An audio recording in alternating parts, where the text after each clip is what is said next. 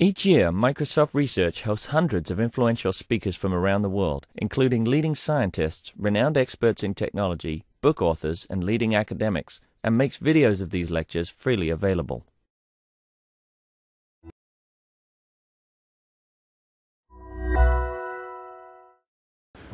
All right, it's my pleasure to welcome David Bly here, where he's a professor of statistics and computer science at Columbia University. He recently moved there from Princeton. Many of you are probably familiar with his work on probabilistic topic models, Bayesian nonparametric methods, and a variety of approximate inference methods. David has done a great variety of work in applications to text, multimedia, images, a variety of different things, as well as his contributions theoretically. And has won a number of different awards that are too numerous to actually list here, I think, at the intro. But I'm going to go ahead and just hand things over to David here, and we're going to hear from him about some of his methods in integrating user behavior. Thanks, Paul. Thanks for the introduction. Thanks for inviting me here. My name is Dave Bly. I'm going to talk about probabilistic topic models and user behavior. So, as you know, here at Microsoft, as we collect large archives of electronic texts, that comes with a huge challenge, which is that we need to somehow organize, visualize, summarize, search through them, form predictions about them, and understand them quickly, right? We collect massive collections of text data now every day. And doing this requires that we have new algorithmic tools, new machine learning tools to be able to process and understand large bodies of texts. What probabilistic topic models do is take big unorganized collections of text and organize them programmatically. Loosely speaking, the process is to take your big collection, use an algorithm to discover the underlying thematic structure in that collection. Once you've done that, discovered what the topics are, annotate the documents according to those topics, as though you had people going through and labeling the documents by hand, and then finally use those annotations to do whatever it is you want to do, visualize, organize, summarize, whatever it might be. So here's an example of a topic model, of a picture of a summary of a big collection of text that a topic model provides. So here, each node in this graph is a collection of words that are associated under a single theme. These are themes that were discovered by the algorithm. So you can see here mantle, crust, meteorites, ratios, something about geology. Topic models know the difference between geography and geology, but I don't. That's why we do this. And so this is called a topic. This is discovered by the algorithm. And in this picture, this was a topic model fit to a big collection of scientific articles. A connection between two topics means that they are likely to occur together in a document. So something about the sun is more likely to also be about like atmospheric science, say, than it is to be about something about genetics. Okay, so in came a big collection of documents. Out pops this picture that summarizes what's in it. We can also look at how topics change over time. So here is another type of model where now instead of a single collection of words associated under a theme, each topic is a changing set of words that are associated under the theme. And so here you can see a topic that the model discovers. This is called a dynamic topic model, which describes neuroscience. So here, I should say, this is fit to Science magazine from 1880 till 2000. I used to say the present, but it's just 2000. Here we have the neuroscience topic where you see the word neuron increasing in its activity over time, the word nerve decreasing, the word oxygen peaking and decreasing. Here's another topic from that same fit where the word laser, lasers weren't invented till about here, and so it makes sense that laser increases in its activity after they're invented. The word force kind of decreases, the word relativity peaks and then decreases. So this gives us another type of picture of what's going on in the collection, again automatically derived from the algorithm. This is another picture from that same dynamic topic model, but looking at the topic in a different way. Instead of looking at a single word and how it changes over time, we can look at the most salient words from a topic and how they changed over the decades. And in this topic, it started out in 1880 with words like electric, machine, power, steam, iron, battery, wire.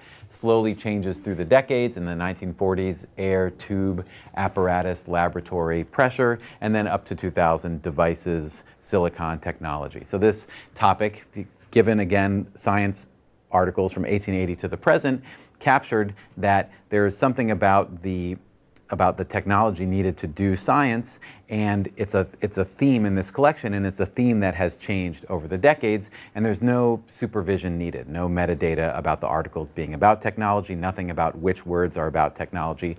This kind of complicated pattern comes out of just analyzing the texts. Yeah. Topics represent all the words in your corpus, or no? It's just like, are these the top words you're talking about, or Yeah, good question. So, right, I'll define a topic in a little bit, very soon. These are just kind of the words that represent the topic. Yeah, the top words of the topic. But indeed, the topic more formally, you'll see this later, is a representation over the whole vocabulary, and this is the top words. And please interrupt me. I noticed when I got the schedule from Paul, there's like an hour and a half for this talk, and it's only an hour-long talk, so please interrupt me with questions.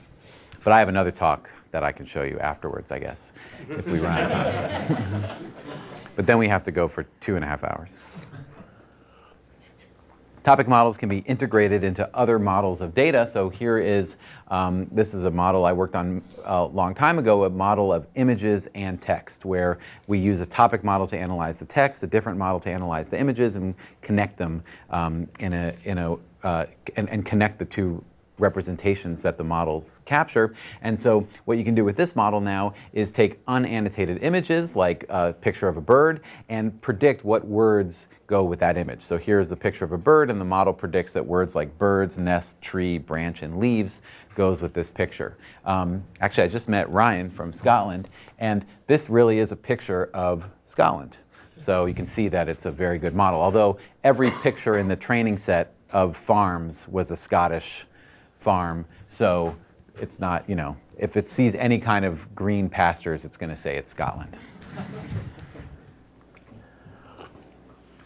Related algorithms can be used to analyze big network data as well. So this isn't exactly a topic model, but it's a related type of hidden variable model called a mixed membership model. And here we have a large social network, and we want to uncover the communities that exist in that social network. But of course, when we have a large network, we don't expect that each person belongs to just one community, which classical community finding algorithms assume, but rather, you might be on a social network and you have some friends from your neighborhood, some friends from work, some friends from your high school. You want to capture that there are these overlapping communities that live in the social networks, and here's a picture of a big network, and I've showed the overlapping communities that the model has uncovered. Okay, so these are all the kinds of things we can do with topic modeling and with the sort of algorithms that are associated with topic modeling. Okay, so what I want to focus on today is our recent work on integrating user behavior into topic modeling. So the insight we had is that people read documents, right? We don't just have these big electronic collections of documents that we want to organize, but we often have information about who's reading those documents. This could be clickstream, who's clicking on documents, or it could be more formal than that, actual people reporting that they have read an article. And there are two kinds of things we can do with data about who is reading a big collection of documents. One, these might be people for whom we want to form predictions. Okay, so for example, here's the New York City subway, and you can see a lot of people reading documents on the subway, as they always do, and we might want to take the history of this fellow's reading and predict for him something that he'd want to read in the future, the classical recommendation problem. Also, and I think this is also interesting and maybe less looked at, is that people's reading behavior is an additional signal about what the documents mean, where the documents sit in this bigger collection. In other words, I was using in those previous pictures, I was using the words of the articles to show you summaries of what's going on in the collection, but who's reading those articles can also help inform those pictures, help us understand what's going on in the collection. So here's an example of Charles Darwin's library. forming recommendations for Charles Darwin is not a useful thing to do right now. But knowing what books are in his library tells us something about those books. And if we had every scientist's library, cataloged, and we knew which books were in Charles Darwin's library, Einstein's library, other people's libraries, that tells us something about who might want to read those books, or what those books, where they live in the big landscape of scientific literature. Okay, so in this talk, I want to start by giving an introduction to topic modeling, more formally define some of the things I showed you pictures of in the beginning. Then talk about recommendation and exploration with collaborative topic models. This is the work about integrating user behavior into topic models. And then finally talk a little bit about the bigger picture and how all of this is really just a case study in using probability models to solve problems with data, just for like 5 minutes. I know that looks vacuous, so I'll focus on the first two. Okay, so let me give a brief introduction to topic modeling, what these ideas are, because the user behavior builds on this. I want to start by talking about the simplest topic model called latent Dirichlet allocation. So the intuition behind latent Dirichlet allocation is that documents exhibit multiple topics. Okay, here's a document. This is from Science Magazine called Seeking Life's Bare Genetic Necessities. And it's an article about determining the number of genes that an organism needs to survive in the evolutionary sense. Okay, so there's an organism, it's like lots of years ago, millions of years ago. Is that organism going to make it? The turtle. Is the turtle going to get there? This article is about using data analysis, genetics, and evolutionary biology methods to determine this number. And what I've done by hand here is highlighted different words with different colors. So words like computational, numbers, predictions, words about data analysis, I highlighted in blue. Words like genome, sequenced, genes, words about genetics, I highlighted in yellow. And words like organisms, life, survive, words about evolutionary biology, I highlighted in pink. So what you can imagine is if I took the time and highlighted every word in this article, throwing away stop words like and but, and of, and then you squinted at the article, you'd see it's kind of pink, blue, and yellow. It blends words from data analysis, words from evolutionary biology, and words from genetics. And if you looked at every article in Science and took the time to highlight each article with each word in each article with its corresponding theme, you would see that the articles of Science represent this heterogeneous mix of different topics, that there's neuroscience, there's data analysis, there's genetics, there's astronomy, and so on. So the intuition behind LDA is that documents exhibit multiple topics. So what LDA does, and now we can define a topic, is it embeds that intuition into a formal probabilistic generative model of the document collection. Okay, so here's how that works. On the outside, oh, he told me to stay on this side of the room. On the outside of the document collection live a collection of topics. Each topic is now defined as a distribution over a fixed vocabulary. So there's some vocabulary, say 10,000 words, and each topic is a distribution over those words. And what I've done here, these are fake, but I've listed them in order of probability. So here's data, number, computer with some probability, brain, neuron, nerve, and so on, okay? That lives outside the collection. Then for each document, we assume that the document is generated as follows. First, choose a distribution over topics. Okay, so for this document, I chose the pink, yellow, and blue topic with different proportion. Then, for each word in the document, choose a colored coin from this distribution. So here I chose the blue coin. Look up the topic that blue coin is associated with and choose a word, analysis in this case, from that topic. Repeat this for every word in the document. Here I chose the yellow coin, the word genetic, the pink coin, the word life, and so on. And so you repeat this for every word in the document. You get a big bag of words. That's your document. Turn the page of Science, choose a new distribution over topics. This one might be about neuroscience and data analysis, and choose its words. Okay, so this is you'll notice this is a bag of words model. The order of the words isn't modeled here. It doesn't matter. But this is a perfectly good generative process for drawing a collection of documents from a set of topics. The problem, of course, is that we don't get to observe any of that stuff. Okay, so the topic proportions, the topic assignments, and importantly, the topics themselves are all unknown. We just have this big bag of documents, this big collection of documents. And so the main computational problem, the main algorithmic problem, the machine learning and statistical problem, is to infer all of this hidden structure from the observed data. And the bag of words assumption, you might think, oh, that's not realistic, and it's true, it's not. But if your goal is to understand what the topics are that describe the collection, you can imagine that if I jumbled all these words and I didn't show you what order they really came in, and you looked at it, you would be able to say, well, I don't know what this is about because obviously the words are jumbled, but it somehow blends data analysis, genetics, and evolutionary biology. Okay, so that's LDA, the simplest topic model.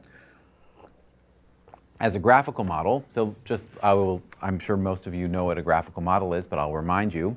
In a graphical model is a representation of a joint distribution of hidden and observed variables. Each node is a random variable. Shaded node is observed, unshaded node is hidden, and an edge between two nodes indicates that there's a dependence between this random variable and this random variable. And these plates here denote replication. Okay, so here are the K topics that describe the collection. For each document, that's the D plate, I first choose a distribution over those topics, that's theta, and then for each word in the document, I choose the colored coin Z, and I choose the word from the corresponding topic. Okay, so this picture describes the joint distribution of those variables that were at play in that generative process. Okay, graphical models, which a lot of the foundational work on graphical models was done right here. Graphical models connect, they encode the independence assumptions between the random variables. They connect to algorithms for computing about these kinds of joint distributions. All right, so and you'll notice the only thing observed here is WDN, the nth word in the dth document. Using graphical models algorithms, we can figure out how to compute the conditional distribution of all of this hidden structure, which is, of course, what I told you is the main problem with topic modeling. Yeah. Yeah. In your previous picture, you had the topics. So the number of topics, you give it the number of topics as an input in the LDA. Yeah, so the number of topics here is K, and that's fixed. Right, so you decide that in advance, or you can set that using cross-validation, or you can do fancy things like Bayesian nonparametrics. So as the number of topics is going to go up, like there would be a point, at the extreme point, that each topic could contain only one word, like one word with probability 1, and the rest of the words would be like probability 0. Like the top word would be, with that. Well, I'll get to that. It's a great question and a good point. That depends on the objective function. Right? There's a conditional distribution here, and there are priors at play. There's a prior over what the topics look like. There's a prior over what these topic proportions look like, and there is also a likelihood. And let's think in a couple slides about what that likelihood means in terms of what kinds of topics it prefers. But yes, that's right. So kind of if there were number of topics equal to the number of words, one way to describe the documents is to have one word in each topic, but that's not necessarily going to be the best way. Okay, so just to go in a little more detail about the graphical model, and hopefully you can see its connection to that cartoon picture I showed. So this is a joint distribution over our big ensemble of random variables. That joint defines a posterior, right? The probability of the topic proportions for all the documents, the topic assignments for all the words of all the documents, and the topics themselves given all of the documents, right? We're given this big collection of documents. We want to infer this hidden structure. And what we do, for example, to make those pictures that I showed you in the beginning of the talk, is we infer these hidden variables from the data, and then we use posterior expectations of those hidden variables to do whatever it is we want to do information retrieval, to compute similarity between documents under the context of their topics, to explore, make pictures about the document collections, and other tasks.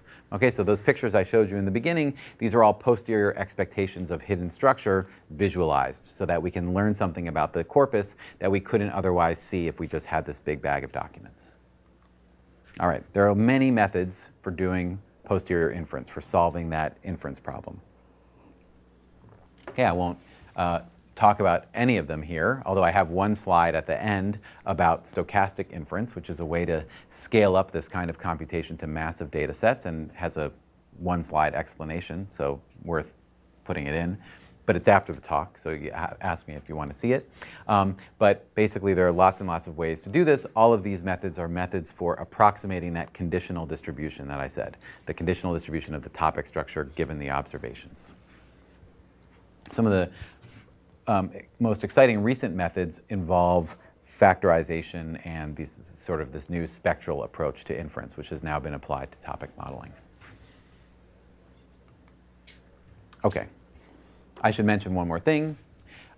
In all the results I'm going to show you here, we're using mean field variational methods and stochastic variational inference.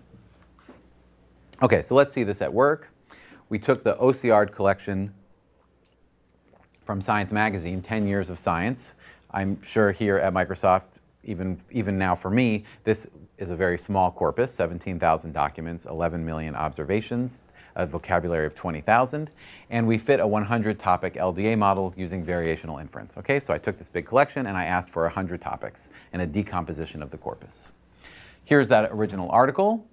Here is the real theta. This is the inferred topic proportions for this article. Remember, I got 100 topics, and then now I'm asking which of those 100 topics is this article exhibiting. And if you look at the most frequent words, remember each topic, there's only a handful of these have been activated. Each one is associated with a distribution over terms, and the most frequent words from the most frequent topics correspond to things that we recognize as genetics, evolutionary biology, diseases and survival, and data analysis. Okay, so you can see that, again, without any metadata or extra information, we're able to get a kind of intuitive representation of what the document is about through this latent structure. Okay, this gets to your question. Why does this work? One answer to why it works is, well, I made a probability model. It captured my intuitions. I just looked at the posterior, and it did the thing that I was hoping it would do. It's not a very satisfying answer, although it's one that I gave for probably like 5 to 8 years. One way to think about how it works is to ask yourself, why does the posterior look the way it does? And here's one way to think about that. If you look at the posterior, which is proportional to the joint distribution, you can see mathematically that LDA tries to trade off two goals. One goal is that in each document, it wants to allocate its words to few topics. Okay, so it pays a price if there are many topics that it allocates a document's words to, more than if it just allocates a document to a few topics. The reason is that those topic proportions normalize. Okay. The second goal is that in each topic, it wants to assign high probability to just a few terms. Okay, so it also pays a price if a topic is spread out over many, many terms, again, because those topics normalize. And these goals are at odds. If you take a document like this one, and you say, okay, this document's just about one topic. You put all of its words in the same topic. Well, that means that that topic has to have high probability for all those words for the model to see any benefit. And that, of course, is at odds with goal number 2, to have few words in each topic. Conversely, if you say each word in this document is assigned to its own topic, then that's good for those topics because they each only have one word in them. But for that document, it's going to have to use many, many topics to cover all of the words in the document. So this is, if you kind of unpack the posterior, this is why LDA works. And so what it tries to do is trade off these two goals. And that helps it find these groups of tightly co-occurring words. Yeah? I think to rehash this intuition, you could say that per word in a document, you can pay a price. In the example that she gave, if you have as many topics as words, then you would pay a fixed price for every word, depending on which word it is in the vocabulary, right? But if you have topic models, you pay enough upfront cost for using that topic, and then you pay only the costs for individual words given that topic. If topics are very deterministic, then you only pay as many times as you have topics in the document versus as many times as you have words in the document. Does that cover what you were saying about the odds? I'm not sure. I admit that I'm not sure. It sounds like it does. Yeah, I mean, you were talking about paying a price. I was saying that too, but really, maybe it's better to think of it like rewards, where if you only have one topic in a document, then each time, so let me be a little less mysterious. There's an objective function at play here, which is something like the log posterior. And that log posterior is like the log joint. And the log joint, there is a term for every topic assignment, log probability of that topic assignment, a term for every word, log probability of the word given the topic that it was assigned to. And those are the two important pieces. If it's only in one document, if a document's only in one topic, then that first reward you get, log probability of the topic assignment, it's as high as it can go because it's going to have probability 1. And so when you add topics, you end up taking away from, and that log there is important. When you add topics, you end up taking away from how much benefit you get for that document. But of course, it's the opposite on the words. And then you're paying price per word. Exactly, and then you pay this price per word, and that's what. See if you're paying, if the words can be grouped, then you pay a topic per price per group, and not so much per word. Mm-hmm. That's right. So, yeah, I mean, if you want to think more about this, I encourage you to write down the log probability of all of the hidden and observed variables, stare at it, and then just talk to yourself. And this is despite, regardless of any priors you put, this would be happening. Yes. So that's another. So I think that's a misconception. The misconception is that, oh, sure, yeah, it's because of this very small Dirichlet parameter that we're getting these sparse topics. I think that those small Dirichlet parameters encourage the inference algorithms to go in the right direction towards this kind of solution, but it's in fact the normalization, the fact that it has to sum to 1, that encourages sparsity. In fact, Dirichlet doesn't really help you with sparsity at all. You can't really force very strong sparsity constraints. Because you see so much data. You have only 3 topics per document. That's right, that's right. I mean, it helps in the sense that a Dirichlet parameter that's very small puts high probability mass on sparse solutions, but when you're overwhelmed with data, especially on the topic side where there's, millions or billions of observations underneath that Dirichlet, it's not like the prior matters much. Dirichlet is more likely to make it blur than sparse. You can increase using more, if you increase the Dirichlet parameters, you can make sure that more topics are being used, less topics are being used. Again, though, the normalization encourages sparsity. The prior doesn't matter at that point. Okay, interesting. Okay, so that's all I wanted to say about LDA. It discovers themes through posterior inference. This really built on the seminal work by Deerwester et al., including people like Sue Dumais, on latent semantic analysis. Okay, that started the whole enterprise of factorizing document by term matrices, which LDA is essentially a probabilistic factorization of a document term matrix. Probabilistic LSI, Hoffman's work from the late 90s, was really the predecessor to LDA, which took this work and made it a bit more Bayesian, but also, more importantly, let it be used as a module in more complicated models. I'll show you that in the next slide. In statistics, this idea is called a mixed membership model. Okay, specifically, forgetting about documents, you can think of a document here, forgetting about documents, think about a document. Forgetting about documents, you can think about this plate as representing data sets. And here we have a data set that's drawn from a mixture model, right? Here are the mixture proportions, for those of you familiar with this language. Here are the mixture proportions, here's the mixture assignment, here is the data point, and these are the mixture components. So what LDA is it's called a mixed membership model. It's like we're modeling a bunch of data sets, each with a mixture model, where the mixture components are shared across data sets, but the mixture proportions change from data set to data set. And this idea is used in a lot of different settings. I showed you this picture from network analysis. It's used in doing survey analysis. It's used to analyze music. It's kind of its own little industry in statistics. And as an example of that, this exact model was independently invented around the same time we were working on it for population genetics. Now my group is working on these kinds of problems as well, where basically, if you have 1,000 or 1,000,000 people, you can sequence their genomes, and each of our genomes, I don't know much about this, but I can try to explain it. Each of our genomes reflects the ancestral populations that were roaming the Earth lots of years ago reproducing to form us eventually over time. And I might be kind of part Australian, part African, part European. You might be part European, part African, and so on.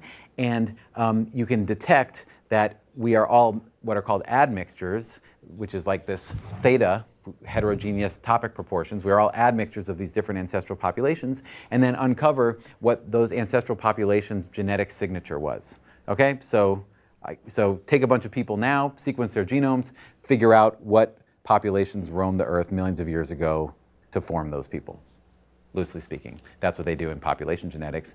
It sounds goofy, but it's really important for doing things like correcting for ancestry when you're doing studies of, say, the link between a disease and a gene. It's also important for exploratory analysis of big genetic data. So all the same kinds of things that topic models are used for.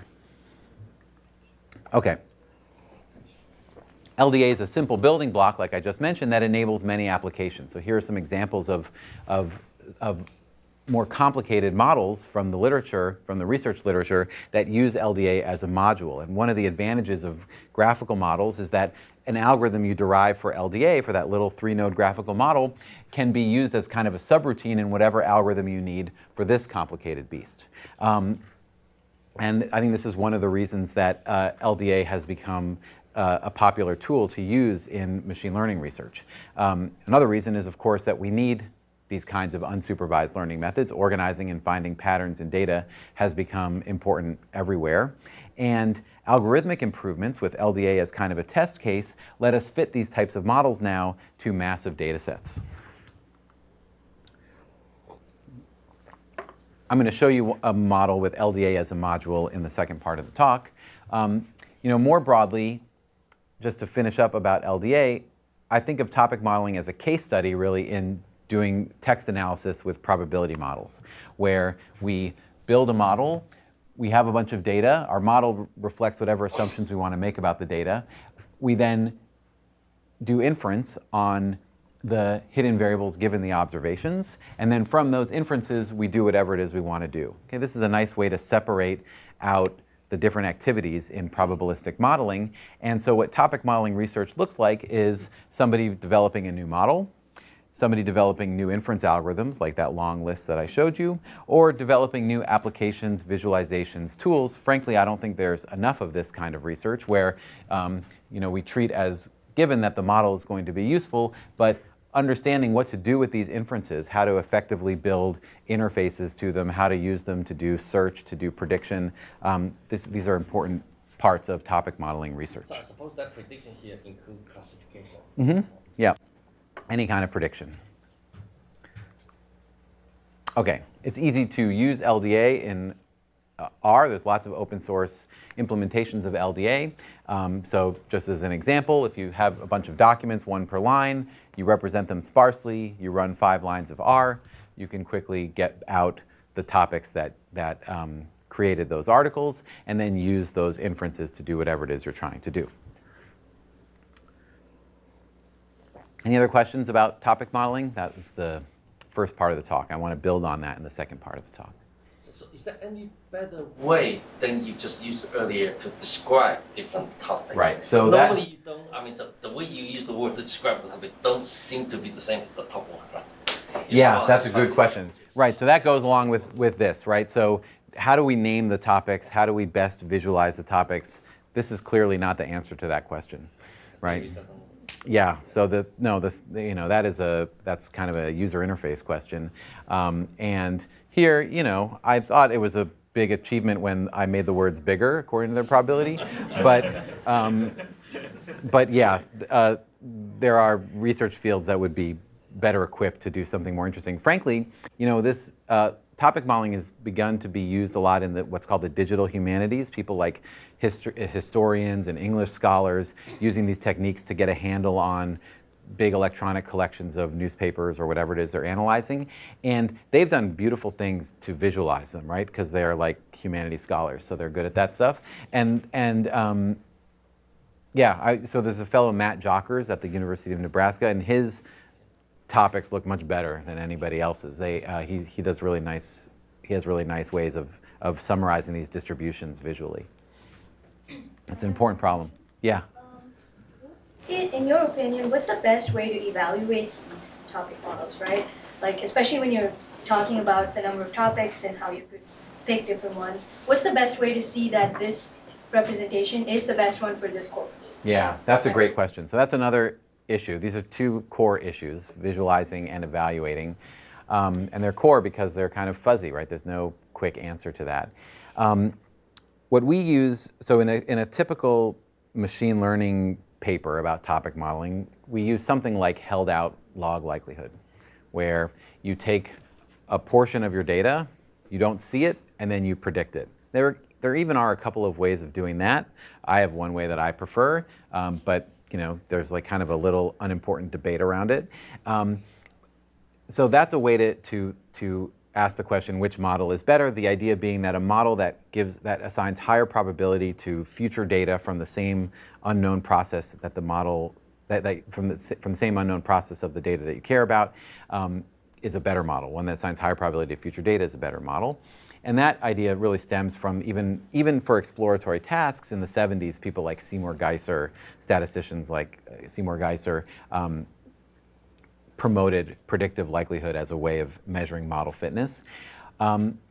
If you're doing something with the topic model, like you're doing information retrieval or collaborative filtering or classification, then probably however you want to evaluate that downstream process is how you're going to want to evaluate the model on the way to that solution. Although that might be too expensive, and so something like predictive likelihood could be a good proxy. Yeah. And then there might be kind of visual ways to assess the model. And that's a tension that's coming up in this digital humanities work, where the scholar will say, well, I ran the algorithm 50 times, there are 50 local optima that it found, which one should I pick? And you say, well, pick the one with the highest predictive likelihood. And then she says, yeah, but that one doesn't look the best. The one that looks the best is this one. And then I say, well, you can't pick that one. It's got a lower predictive likelihood. And then, then they'll pick it. So this is an issue, and it's a tension, and it's one, there's a lot of interesting open problems there. Another interesting open problem is that the humanist, and I'm saying humanist, but don't feel like that doesn't include you. Anybody who wants to use these to do any kind of exploratory data analysis, you might have 3 fits of topic models, and some topics are good in some and others are good in others, and you want to somehow combine them. There's no easy way to do that. That's an interesting open issue in this world. So now on the topic of evaluation, do you know of any task in classification that this model, which you said can do better? Well, I don't work much on classification, so I'm not sure. Yeah. Actually, I want to mention one other thing, which is a way of evaluating topics visually is using something called posterior predictive checks. That's something I worked on with David Mimno, where you can, so here's another issue. It's making it sound like there are more issues than good things about this work. Another issue is that you might fit a topic model. There are 100 topics.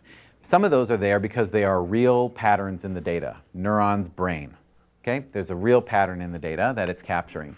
Others might be there because you have a very complicated corpus written by many people, and they're smart, and they did science research, and it's not that they generated their data from a multinomial distribution. And so some of those topics are there because they are accounting for that model misfit. If you know about Gaussian mixtures, the way that a Gaussian mixture with enough mixture components can capture any distribution, a topic model with enough topics can capture the kind of idiosyncrasies of the distribution of language that a multinomial can't capture, and you might not care about those. Posterior predictive checks can help you identify which topics are interpretable and which ones aren't, which could be important, say, to a humanist or anyone doing exploration. That actually ties onto one part. Are there any specific kinds of corpuses or documents where topic modeling would not work well?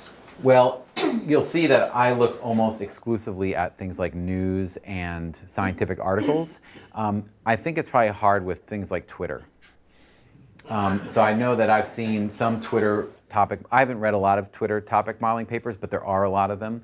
And some of them I know, and I think this works, where you take the Twitter user, like Paul is on Twitter, and you take all of his tweets and that's a document. It's the Paul document. But that's not satisfying, right? Because there should be a way to think about the tweets individually. I'm sure there's a lot of work to do there. Yeah. The idea discriminating informative topics, Yeah. real topics, real patterns from the ones that are just trying to increase the likelihood of the data. Has anybody tried to simply not model all the words in the document, but allow for 10% to be unexplained?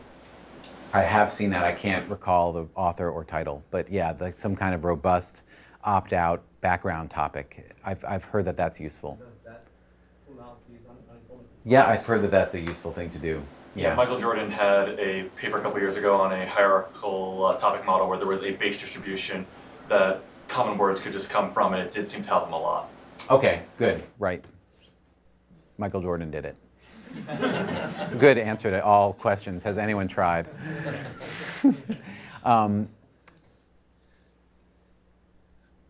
Yeah. So there was something else I was going to mention around that question. No, I can't remember now. But yes, Twitter I think is difficult, but interesting. Okay, so like I said, I want to talk about how people read documents. And we've been working lately, we've been very interested in this lately, and been working on what are called collaborative topic models that connect the content of the articles to people's patterns in consuming those articles. And as I mentioned, this helps people find documents that they're interested in.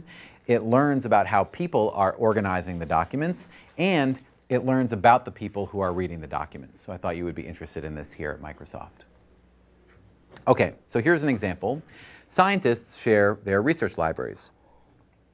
Okay, we all here probably have some kind of research library on our hard drive, right? Chris Meek has his BibTeX file that's probably a lot of years old and has thousands of articles in it.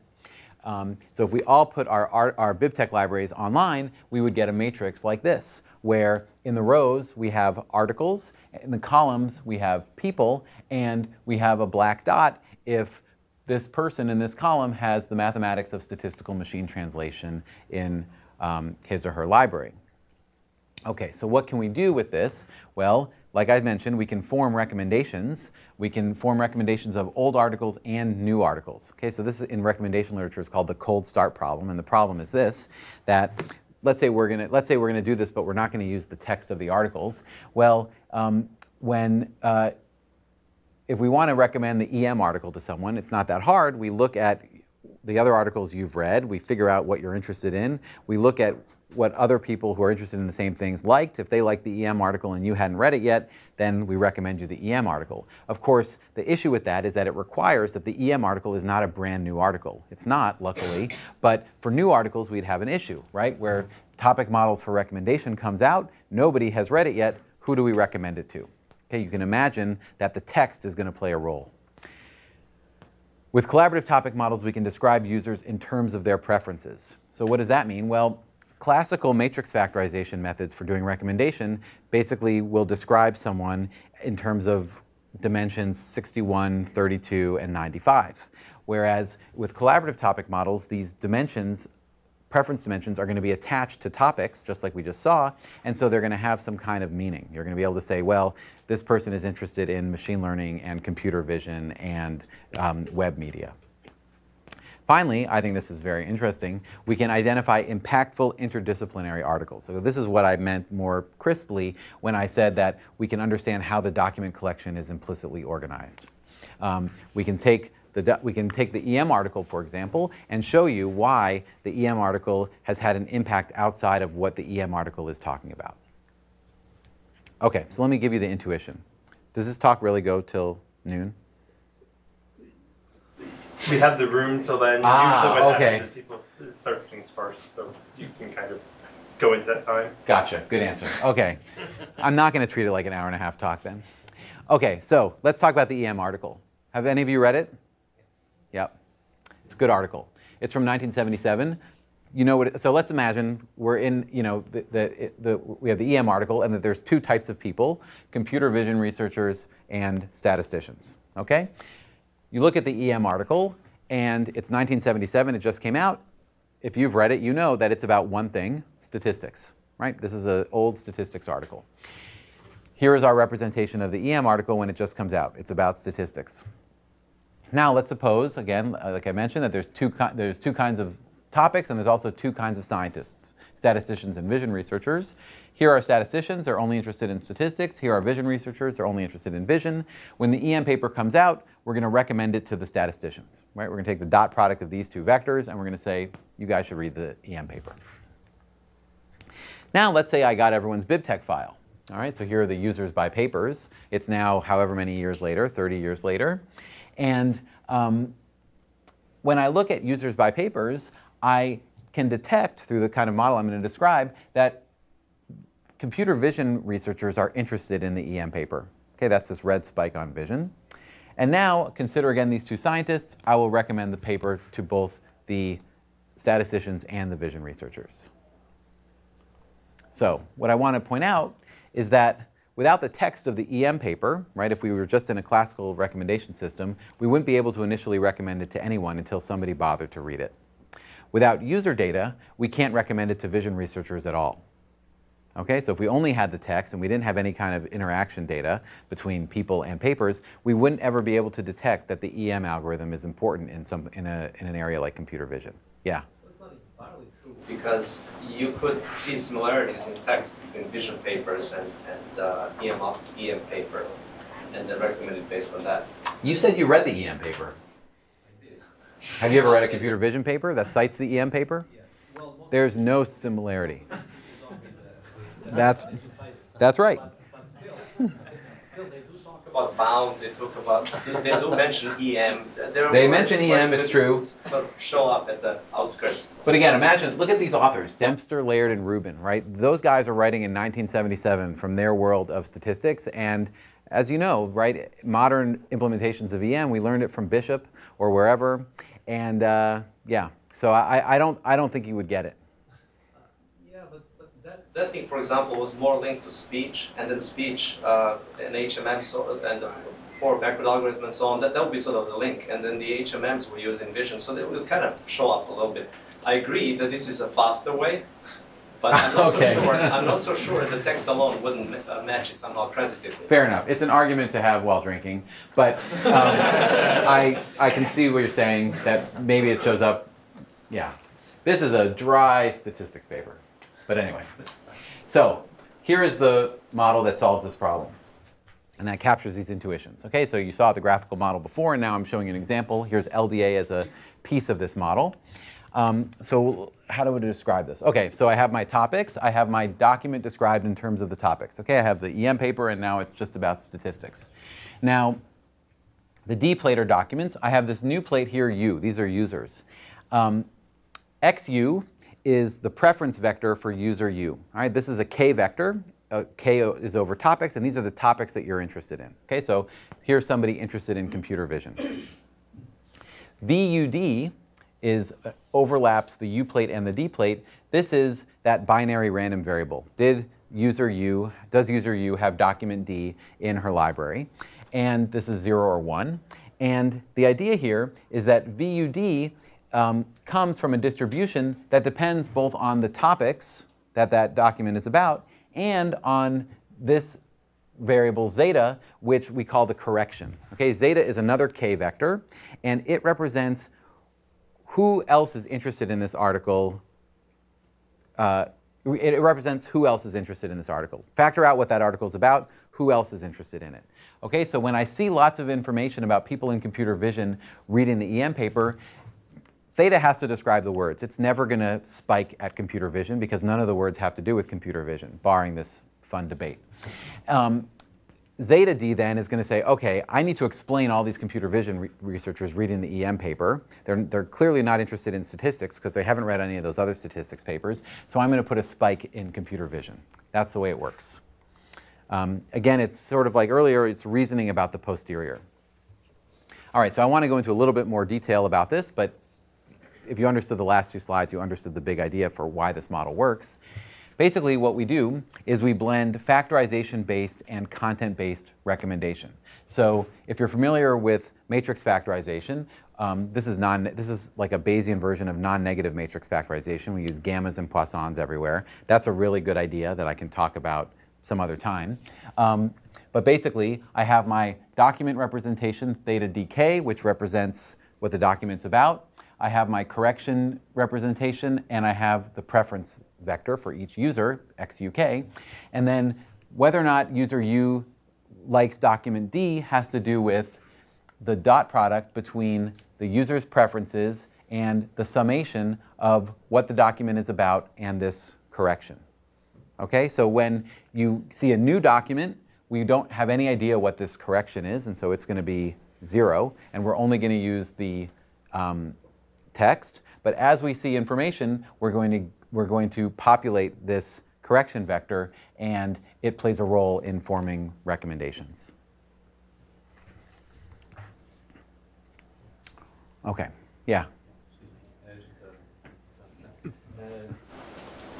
Okay, so here I feel that the correction there, correct me if I'm wrong, actually also try to correct the fact that the recommendation could flow back into the topic proportional, and so the topic proportional could not be able, because there are two dimensions. Yes, that's right. Yep, that's right. So you could take the correction vector away, but then there's a tension, right? Because then, so it's important that that's a free variable. When you take the correction vector away, there's this tension that when I see computer vision researchers clicking on the EM paper, I'm going to want to make the EM's representation have to do with computer vision, but then here's the text of the EM paper shouting at me that I can't do that because then it screws up my estimates of what's in the document. Exactly. You got it. Okay, so let's look at some data with this model. We have two data sets. One is from Mendeley. This is a way that people like us can share our BibTeX files.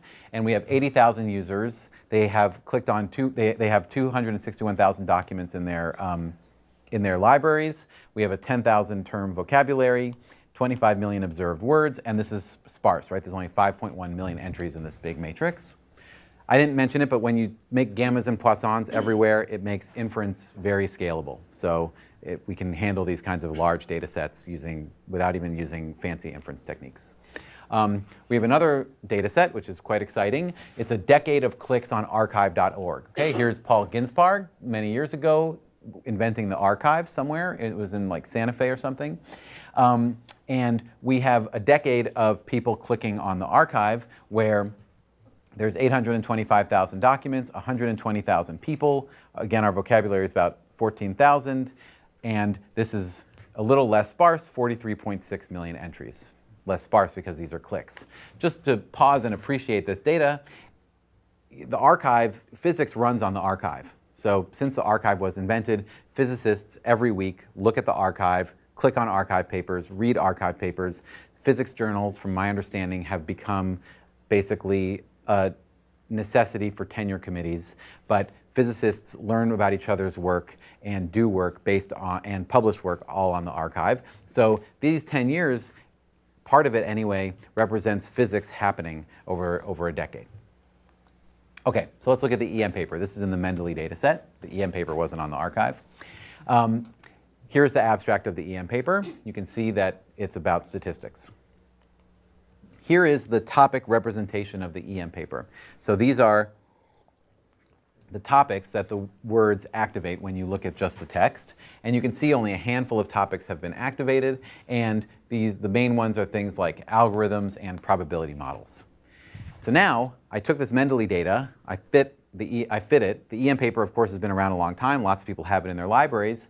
And let's add the correction vector to this topic vector to see what we're going to use when we form predictions. And what you can see is that there is a huge difference where, first of all, in terms of algorithms, the EM paper is one of the most important algorithms paper in this data set. But what's interesting, I think, is what comes out of the weeds. So here's something about network analysis, where the EM paper is important for doing community detection, which we talked about earlier. And here is the computer vision.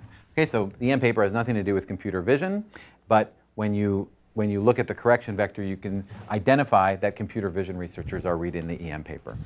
Okay, here's another example.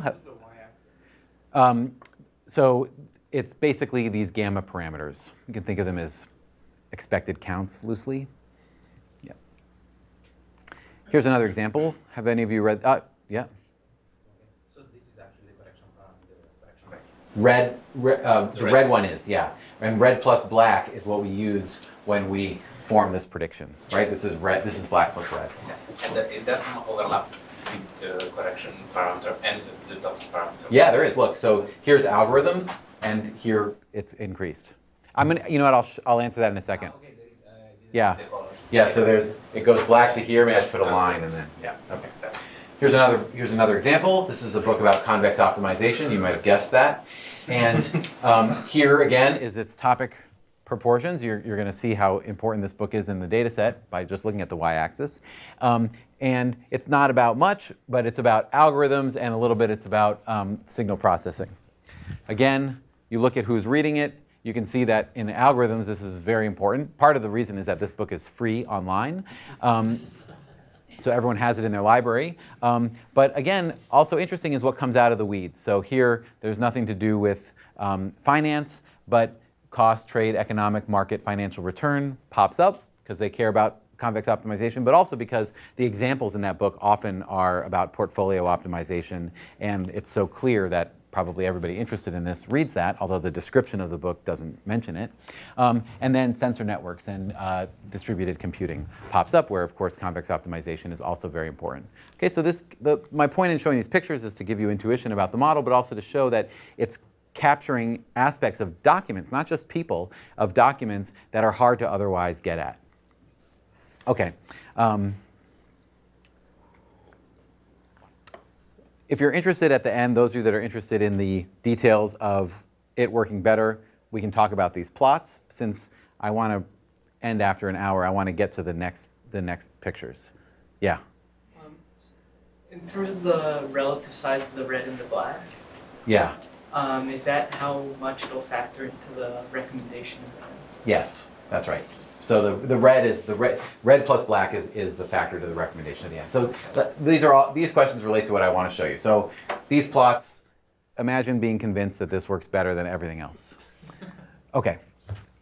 Like I mentioned, the readers also tell us about the articles. We just saw 2 examples of that. And I want to show you how you can use basically a fitted recommendation system to tell you something about like I mentioned, the landscape of the scientific literature. Okay, so here's Darwin's library, here's Einstein reading, here's somebody reading the archive. With all of this information, can we say something about this paper and this book and all of those books? Okay, so here's how it works. One topic that we find is about network analysis.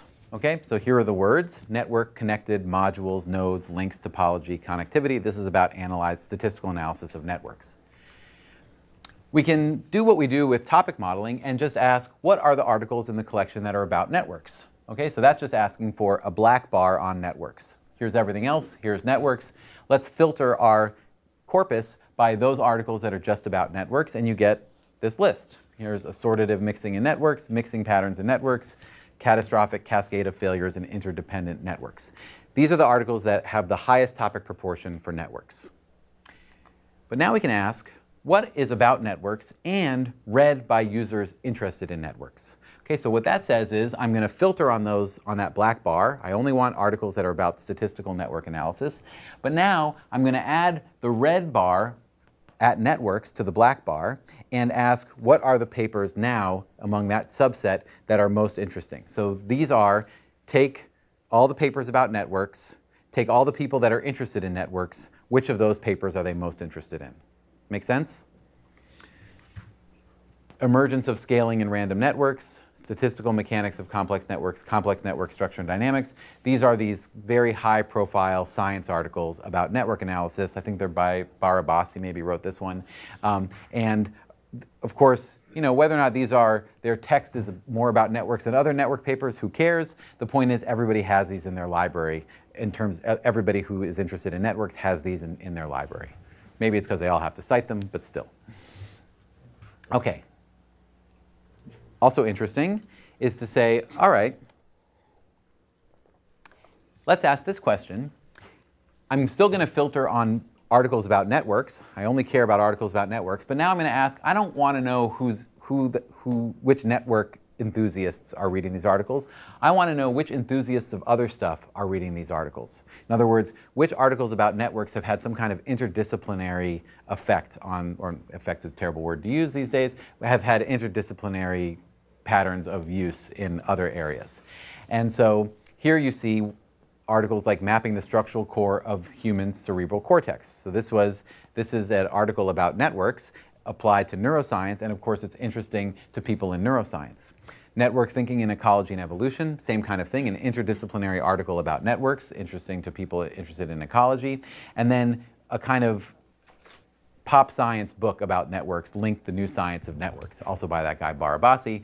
This is a popular book, and so many people have it in their libraries, even people that aren't interested in networks. Finally, we can ask the question, let's take articles that aren't about networks, but ask who's reading them among the networks enthusiasts.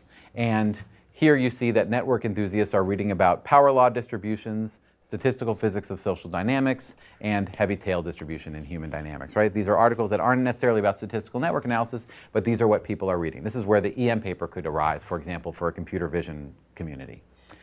Okay, and we can do this with all the different topics. So here's the statistical modeling topic, where among people interested in probability models, they're reading these papers.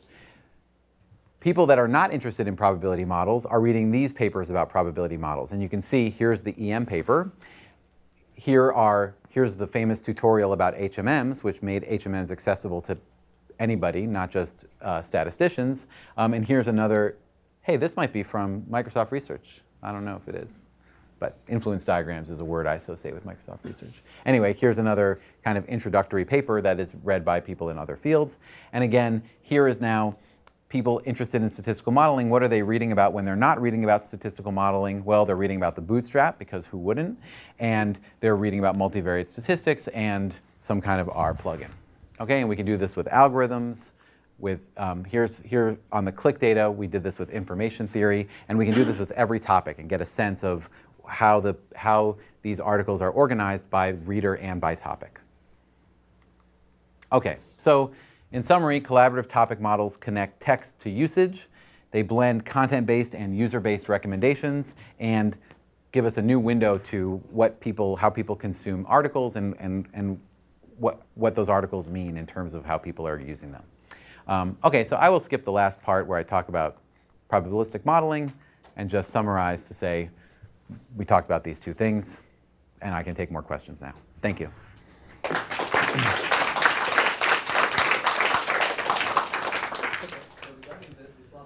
Topic that you talked about, have you done some experiments to show how different this information you get from reading patterns than from the citation patterns? No, so citation patterns are hard to get on these large-scale data sets. And so I'm working on getting them, although we have another goal for citation patterns, which is, I had these pictures of Darwin's library and Einstein reading. You can't get Darwin's BibTeX file, because he wasn't good at BibTeX, but what we can do is get every article that Darwin ever cited and every article that Einstein ever cited. And that is like a subset of their libraries. And so what we want to do is build a collection like that, which we're working with some people at University of Chicago on getting one, and then do this kind of recommendation system modeling through history. But another purpose. Yeah. Is it a parsing of the files? Yeah, that's right. That's it's a whole research field. So co-reference. So I was hoping there is a database of it, but there isn't. I mean, not with the, there are small databases, like the ACL has one. There are other small ones lying around, but for the million archive articles, no. It would probably be really fascinating to see, because you could then see that there are influential papers in one community that nobody actually cites. That's right. So it would be pretty interesting. That people are clicking on but never citing. I mean, right? I think it would probably it would debunk that kind of academic conspiracy theorists that many of us suffer from. Well, it's that the way the academic community is organized, you actually don't have time to write citations. So people don't do that deliberately, they just don't have space. But with your technique, you can actually track the true influence. Yeah. So we have some other work. I worked on this with Sean Garish that uses words to find influence, where we take the idea being that if it's 2014, if it's 1900 and you write a paper and I write a paper and Einstein writes a paper, then in 2014 we should figure out that Einstein's paper had influence and our papers didn't. just by looking at how word use, right? The words that people are using in 2014 reflect more what Einstein was writing in 1900 than what you and I were writing then. And there we did use citation to validate that model, to say, look, this captures correlation to citation. Talking That's more right, this about is more like at micro level. idea actually infects the community, but because whoever wrote the paper actually didn't follow through, they're forgotten. But the idea is there still. Yeah, that's a good idea. Yeah. Yep. So can you say something about this hierarchical LDA model that you never touched on that? Yeah. How important it is? So yeah, there's some of Mike Jordan's work is on that too, on hierarchical topics, where the top topic is something like stop words. Underneath that, there are big fields like, let's say we're doing computer science articles. There could be like systems, theory, AI, and then underneath that are subtopics. So Mike and I worked on that a while ago, and it was okay, but recently a fellow named John Paisley really improved on it and made it scalable, and also made the model richer in an important way so that there could be multiple paths through the same tree for single documents. And this captures good topical structure, these hierarchical topic models. So is that the relationship you showed earlier when you showed the relationship among topics? No, that was a correlated topic model. Yep. Yeah. So the algorithm we change would be along the same lines of the reference you gave earlier, like stochastic. Yeah, well, I would look up John Paisley's paper. So yeah, he used stochastic variational inference. We applied it to very big data sets. Yeah. Yeah. Create a website that would allow me to put in what I'm interested in and give me back recommendations of what I should be reading? No, we're working on that for the archive. That's something that it's going to be called My Archive, and that's something that we're working on for exactly that. Yeah. So one of oh, there's a question behind you. Hold on. Patient. So the examples we looked at, it seems like the user preference component dominates the topic component. Is that just an artifact of the example we were looking at, or is there something in the way it's defined that causes that to dominate? Yeah, so that has to do with the y-axis that I didn't explain, which is that y-axis, it represents word counts on the text side, and it represents clicks or on the user side. And so the deal is that it needs theta plus zeta to represent the clicks, and so there's so many more clicks than there are words in the abstract that it looks inflated. But no, it's not that users are much more important than words or anything like that. Yeah. So one thing I normally see here is that if you actually change the order of the word in the document, all this model outcome won't change. That's right. Backward. So is that I saw some paper like dynamic models that deals with the word order. So how important it is in practice? When you do all this kind of inference. Right. Well, so there's this trade-off basically between model complexity and computational simplicity. So when you ignore word order, we can compute with a lot of data well and fast, and also we don't. It's in reverse. We don't need as much data to get good inferences out. But if it's important to have that kind of fine-grained inference, there are models out there, like there's something called Beyond Bag of Words by Hannah Wallach, where she modeled a time series. From the practical standpoint, I think it's good enough to find significant n-grams in your data, like New Jersey, and then just model that as a single word, and then model a bag of these significant n-grams. That works very well in terms of also giving us nice topics to visualize and getting what you need or what you would get out of a real dynamic model. That's not to say that there aren't application areas where you would need a real dynamic model. Dynamic models at the level of documents, I think, are important when you have documents spanning hundreds of years, or maybe news which changes quickly. Yeah, you had a question. How about the word sequence within the same document? Yeah, that's what Beyond Bag of Words models. That's in the applications I've looked at, that's been less important, but that's not to say that they're not out there. How complex it is to actually, in terms of inference, kind of technique is complex. So basically, you end up paying n, where n is the number of words in the document. You usually end up paying something like n squared or 2n. But it's really more that the model has to be. The model doesn't have as much or has so much, can capture so much that it's easier to overfit in those settings, right? It's the old problem with language modeling, where if you go to a high n n-gram, you have to smooth a lot more. just wondering if you could talk a little more. You said that the choice of the gamma distributions was a really good decision. Oh, yeah. So could you talk a little bit about that? Sure. Okay, so let me go back to this picture. So forget about the text for a moment. If you just have this model where you cover up theta, this is like probabilistic matrix factorization, right?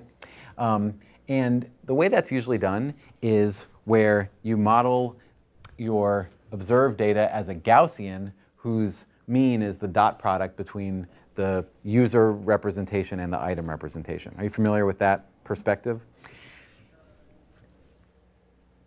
There's all kinds of issues with that. One is you typically have a giant sparse matrix, and you are modeling each cell as a Gaussian. So a 0 and a 1 are each modeled as a Gaussian, say, or a 0 and a 4 if you have ratings data. And it's very expensive, right? So we can conquer that with stochastic optimization, but that's one issue. I think there is a more fundamental issue, which is that the zeros and the ones aren't really the same. A 0 means that you maybe saw it and didn't like it, or maybe you just didn't have time to even consider this option. Whereas a 1 means you decided to spend some of your precious attention on this item. This model, omit theta, just this model where we have zeta x and then VUD coming from zeta transpose x. That is like a Bayesian version of non-negative matrix factorization, where zeta dk comes from a gamma, so these are going to be positive, these are going to be positive, and then Poisson, of course, takes a positive value as its parameter, and this dot product is going to be positive. And what we've found is that just with matrix factorization, it works much better than Gaussian matrix factorization, and it has some nice properties. One nice property is that when you unpack the likelihood of that model, it only depends on the non-zero elements of the matrix. Okay, so that's a computational advantage, that it doesn't require, so if you have a very sparse matrix, you don't have to look at those zeros. They can be factored out of the likelihood really easily. That's a computational advantage. It still might not be a better model, but but it does better in terms of things like recall and precision on predicting what items a user is going to click on. And one way to interpret that is that this has the following interpretation, this model. It's equivalent to the following model, where each user decides with a Poisson random variable how many items they're going to click on, and then, conditional on that number, chooses those items from a multinomial distribution whose probabilities are proportional to this value. And I wouldn't do inference that way. Inference is best done using this. But what that tells you is why the zeros count less. That the zeros in this model either mean I didn't spend I already used up my Poisson attention on other stuff, or it means I looked and didn't want it. But I think that that's why this model does better. And so these plots that I skipped, here is, I guess this is precision, but this green line is Gaussian matrix factorization with content, and all of these other lines are based on these Poisson gamma representations, some of them only looking at ratings, that's this blue line, some of them looking at ratings and text, and this one being the one that I just showed you. So if you're interested, we have this paper on the archive, Gopalan et al. 2014, where we looked at like the Netflix challenge, EchoNest, a bunch of different recommendation data sets, and compared basically Gaussian matrix factorization and this Poisson matrix factorization, and it just, it outperforms Gaussian in all cases. Yeah? On the flip side, if you have different type of data where it does matter, you do want to treat them the same. Like you do want to say, for the sake of argument, that if you haven't read an EM paper, then you're not a vision researcher. Yeah. So that's not going to happen in this data set, in this type of work. But for some other type of parameterizations, for example, you just parameterize images by unwrapping the image into a vector and then treat every pixel as a feature with photons, then sometimes it might work, sometimes it might not, because you do want to say the pixel is supposed to be 0.6. A little more, a little less, but not much less and not much more. Yeah, I agree. I mean, of course, if the data is meaningful. But on the other hand, the discrete representation that modeling data as counts has huge computational advantages we're talking about. So did you come up with some kind of solution that would keep those advantages and model the data, allow this sort of almost Gaussian way of modeling cost? We don't have any problems like the ones you described. So you think about the Netflix challenge. This is people watching movies. I certainly don't get to watch all the movies I want to watch. It's not as though I marched through the Netflix catalog and decided what to watch. And then every other recommendation data set, I think more has these sparsity, limited attention properties. But it would be interesting. I don't know of what the right model is in that case, but it would be interesting to think about kind of this Poisson, where you have the kind of symmetric loss that you have with Gaussian, which is what's crucial there. Right, approximately, you can just model the data and the inverse of the data can the two vectors, but it's not quite. That's an interesting idea. Yeah. I'm just curious. Okay. So I'm thinking, like, if you think of every user as a word, and a word occur in a document if the user has read the document, and just run plain topic model, will that do something similar? It would do something similar, yes. So we were working on this Poisson factorization. I was pretty excited because I was working on something that's not LDA. And then it turns out if you condition on a couple things and make some decisions, you get something very close to LDA out of this Poisson factorization. But what you described is sort of close to a Poisson factorization type model. But it doesn't involve topics and users together. So it would be different. There will be a normalization between words and users. And so I didn't put it in this plot, but one of the things we compared to was just running LDA in the way you described. Running LDA where users are documents and items are words, not the other way around, which was what you just said. And that does okay, but not as well as these other methods. These other methods capture things like different people have different amounts of, at different rates of consumption of the data. And that gets captured in those gamma variables. Yeah? I was just curious how much time factors into collaborative topic modeling, like when the users like viewed or read an article, or does that factor in? Did you just either cut off into based on recency, or is there some way in which you could, factor that in? Right? That's a good question. We're working on that problem right now. So right now, what I showed you is just big exchangeable. It's as though you sat down and looked at all those papers at once. But thinking about how this evolves in a time series, especially I think with the archive data, because in 10 years, your interests change. And if we can capture that with some of these long-running users, I think that could be interesting. There's also interesting technical problems with doing that, like around, we're trying to model users as Poisson processes with this kind of waiting time in between their clicks, and then model the preference and consumption patterns on top of the Poisson process. It makes for a fancy model. Is it easy to update as new data becomes available? Or is it sort of you have to run it on the whole data set, get something, and then just live with that? I don't know. So that's part of this Poisson process perspective on recommendation, is to solve that issue. Like then you start asking about conditional expectations given all of your previous history plus one more click. And so, at first you could just rerun inference just because to see what you would get if you did the perfect thing, but then thinking about approximations would be useful. There was a paper by Mike Jordan on streaming variational inference that could be relevant there. Yeah. Mike Jordan and Tamara Broderick and others wrote that paper. Could we have something like a dynamic clustering, like non-clustering, like these topic models, but for LDA? So if you do one topic models for your corporates, and then you will be like, okay, now things are changing based on the measure that I tried to do, I don't know, some measure that we could find. Yeah. And then we're just like, make more towards the dynamic cluster, as we pass the threshold for our measure. So would you? I think that's an interesting question to ask of probability models in general. So there's this kind of disconnect in Bayesian statistics, or any old statistics, classically, you've got your data and you analyze it with a model, and then you report on the results, and then you're done, right? Then you get paid. And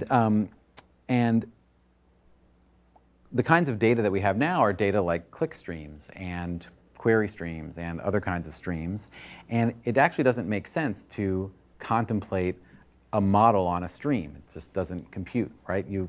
What does it mean to condition on a stream of data that never ends?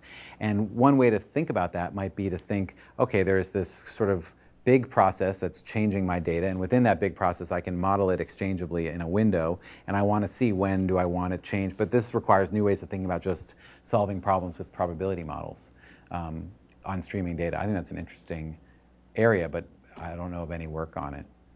Yeah. This streaming variational inference is one, perhaps, way to start thinking about that, but that too doesn't say we need to change the whole paradigm. Is data publicly available? The archive data? Neither of these data sets are, no. And Mendeley has like totally stopped answering my email, so I don't know why. I didn't do anything wrong. Yeah, but they got bought by Elsevier, and then suddenly it got different. Yeah. The corpus changes you mentioned, have you given thought to different interpretations of how that affects preferences? So one thing with the movie problem, right, is you can, view me as having a certain capacity for movies, but also there's only certain movies available at a certain time, right? And so my selection has something to do with what's available as well, just as much as my own preferences. Yeah, so we have thought of it in the sense that we've identified that that's an issue that we're not capturing. It's kind of a, what do you call it, like a selection set, or well, in search, it's more of a problem, right? Because nobody's going to click on something that's not displayed. That's right. If it's not in the search results, they're not going to click. That's right. And when in the archive data, that's an issue in terms of some archive papers are in the weekly email and others aren't. And the ones that are in the weekly email are clicked on a lot more. And you don't want to, you don't want to. This is another issue here. You don't want to bias your method to be recommending papers that are like the papers that were emailed weekly back before they had the recommendation system. You want to do better than that. But yeah, no. So building in a selection set is something we've identified as an issue, and there's something called a zero-inflated Poisson that could help with that, where you have a separate process that measures whether or not it's available from what you're going to consume. But we haven't worked out the details of how to capture that. A lot of the data we have, we don't have that. Of course, the data you have that information. So I've always thought about hiring an intern to work on just writing citations automatically. I mean, the automatic citation generation for a paper.